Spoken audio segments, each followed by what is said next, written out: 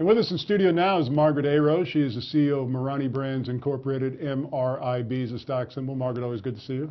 Same here, Don.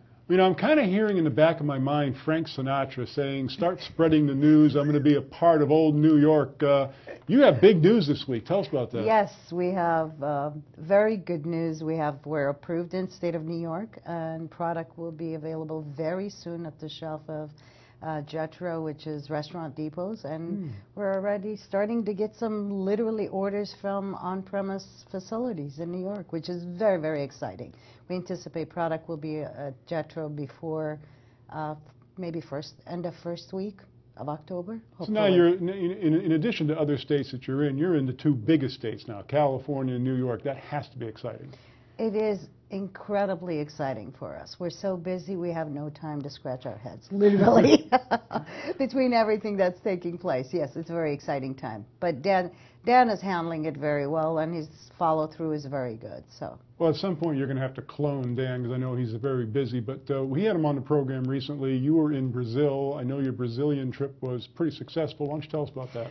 Yes, actually the trip was over the top. And one of the things most people don't realize is when you have agreements like this, it takes a long time. It's taken us 3 years to reach this point. But we are very, very happy at the results of our meetings and the progress we have made, and we're moving forward.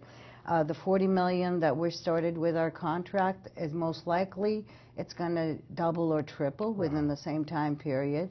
And we are currently we're opening offices in Brazil and create additional offices in South America. Now, all of this going on, New York, California, Brazil, the other U.S. states that you're already distributing in, does it ever concern you can meet the demand? No. No. We have plans in place, so we're not concerned. We know what the distillery can produce, and we know if need be, the company is available to help our supplier to produce even more if need be. We have no concerns in that at all. We already have Plan B in place. You can't do this type of business at the scale we're doing it without having backup plans and additional things that are going for it. Now, you mentioned, let's just kind of reiterate what we talked about. We talked about New York, and you expect product to be in New York next month, in October. Yes. And then how soon do you expect product in Brazil?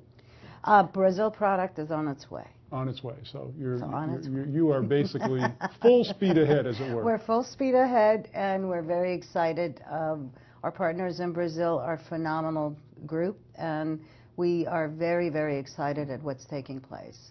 Now, I know that a couple of weeks ago we premiered your new television commercial. I know you're very proud about that. Tell us about it.